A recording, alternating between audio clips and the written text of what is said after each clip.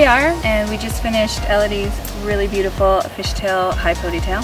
I wanted to give her some tips on how to take care of her skin and maybe a quick makeup tip for a night going out. Does that sound good? Sure. Okay, I'm going to point on this again. The highlighter that I mentioned in another video of mine is in a stick form, and it's great for little women for their cheekbones. So all you got to do, put it on, rub it in. She can even rub in hers on that side. There you go.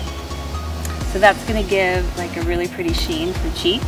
Second thing is bronzer. I get asked a lot about how much bronzer should I use? Should I not use any? Can my little girl do it? Yeah, you can. I love Hoola by Benefit. This is great because it's not too shimmery and it's not orange. It's a loose powder in a box. So you're going to take a medium-sized powder brush, and for her, since she's already beautiful and we're just going to make her glowy, just going to focus on her cheekbones. So you're just going to do a little bit here, starting from like the top of that, where the ear and the cheekbone meet, down.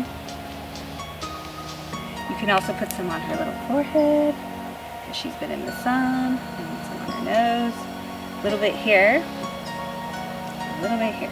Benefit makes awesome lip glosses in tones that are natural. This one is Hoola Ultra Plush. So it's the same line as the Hoola bronzer. It's great because these will bring out your natural tones versus putting on color. So all we're gonna do for her is a little bit on her lips.